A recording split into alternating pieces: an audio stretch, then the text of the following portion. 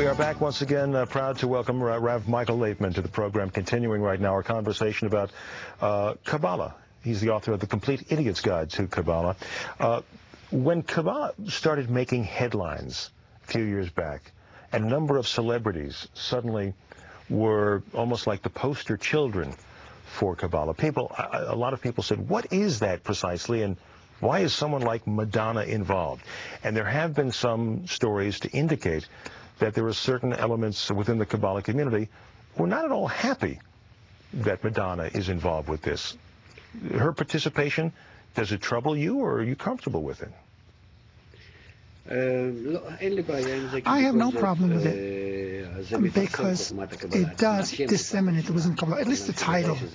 Although, of course, this is not the real Kabbalah.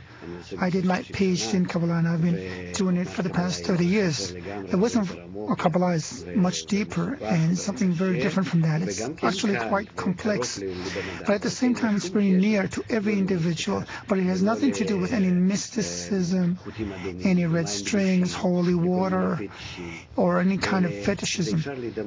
You can think of it this way: by studying it, and everyone can and should do it.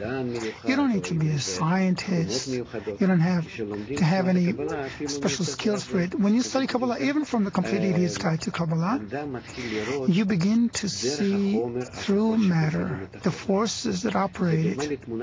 It's like an embroidery, a picture of an embroidery, where you can see the front of it.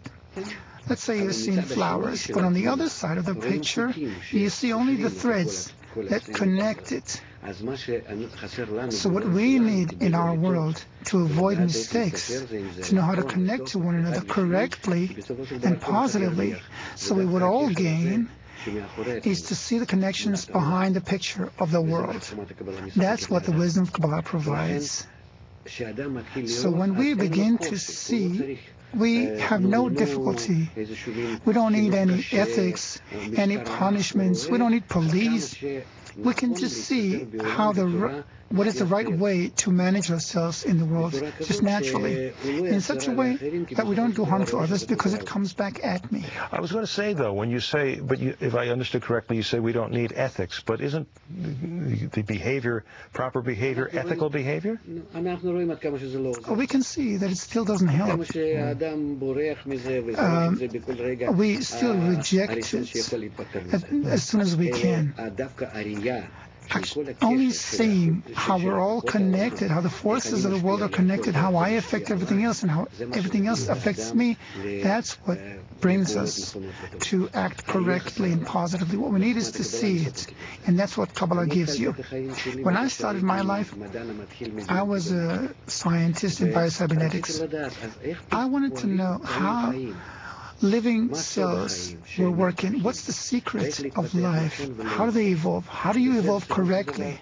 And eventually it brought me to Kabbalah, which explains to us how we're all connected and how we can harmonize human society. So Kabbalah does not compete with science.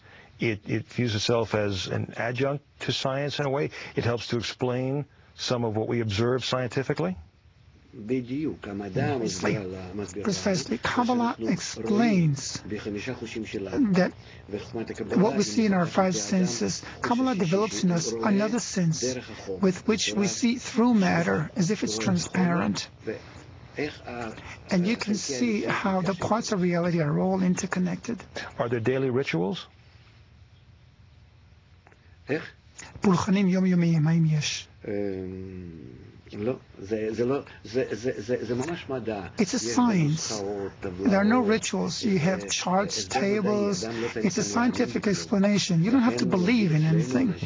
That's why the people who study with us belong to all kinds of religions.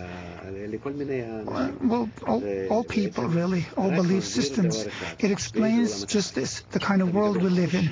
You acquire a sixth sense to sense how you're connected to nature, and that's what we really need. So it's a method. It's not. Is it a philosophy as well? No, because philosophy engages in abstract things that seemingly exist. But Kabbalah talks only about what you actually have in substance and work with it. The forces that operate the substance, our substance, and the whole world. So I know, well, it's like a baby. Babies don't know how the world around them works. So when we look at them from above, so to speak, we see the kind of mistakes they make because they don't understand the world. We understand it better. So Kabbalah helps us upgrade to another degree to see the world from a higher level. Yet when you say it's what we observe, but at the same time you say that there's an element of prophecy here. Prophecy is what we haven't observed just yet, isn't it? Well, I don't know if we can call it prophecy. You just see a deeper level into matter. If I take a microscope and check this water, if there are germs in it or not, does that make me a prophet just by knowing it? That the other one doesn't know? In other words, we just see deeper. And without it today, we keep making mistakes. Now it's becoming a dangerous situation.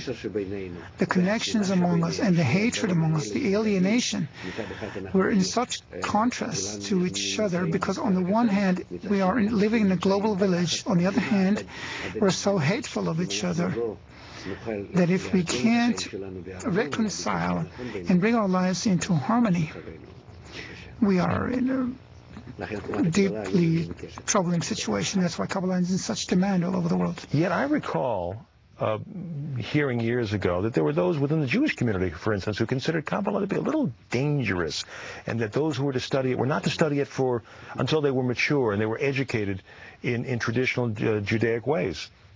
What's to that? Well, when I started studying Kabbalah 30 years ago, this was the case. But my teacher, the Rabash, who was the last greatest Kabbalist in the 20th century, for 12 years I was his personal assistant and his student. He said, wait, towards the end of the 20th century, it'll all change. I couldn't believe him. But indeed, in those years, and for the whole time, through all the ages, Kabbalah was hidden. Hence all the mysticism, they thought it was tarot cards, charms and blessings, well, everything. Everything but the right thing, that it's a simple science that explains how the world runs. Very good. Well, let's continue to expand upon that, but we must take another break, so we'll continue this conversation in a moment. We'll be right back.